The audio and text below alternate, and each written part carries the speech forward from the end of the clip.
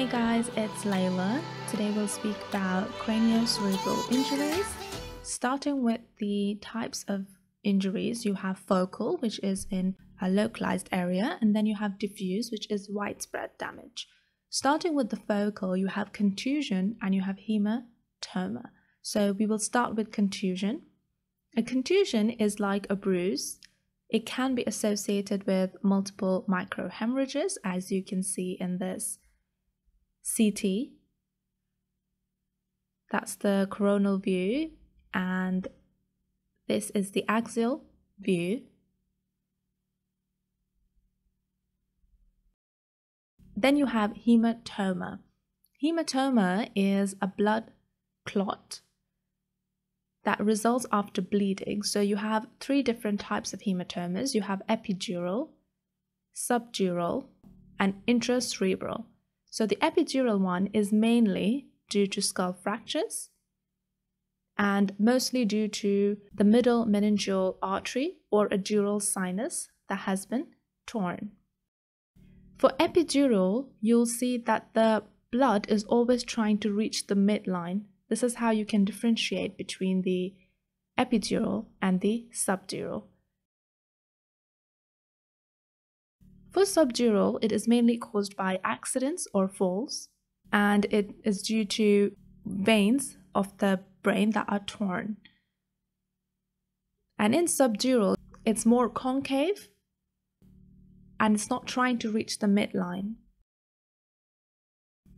Here you can distinguish between epidural and subdural. Intracerebral, the worst prognosis, and it is within the brain parenchyma, especially due to the leaking of an artery. It can be due to high blood pressure, it can be due to trauma or blood thinning medications, etc. It can also be called a hemorrhagic stroke.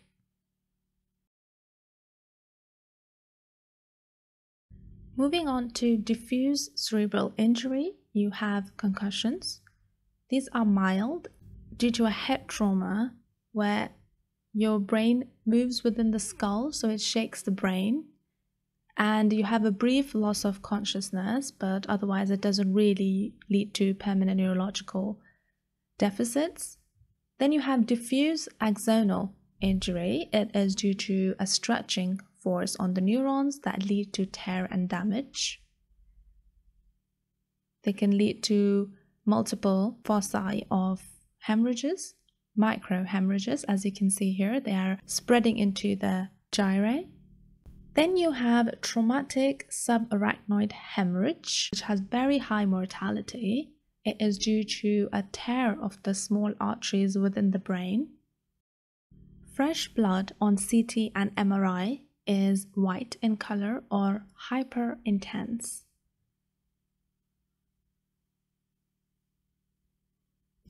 Moving on to fractures, you have four different types of fractures of the skull. You have linear, depressed, diastatic, and basilar.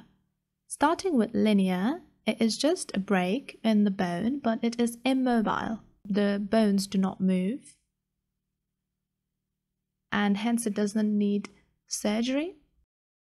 Then you have depressed, which is a part of the skull is depressed or sunken.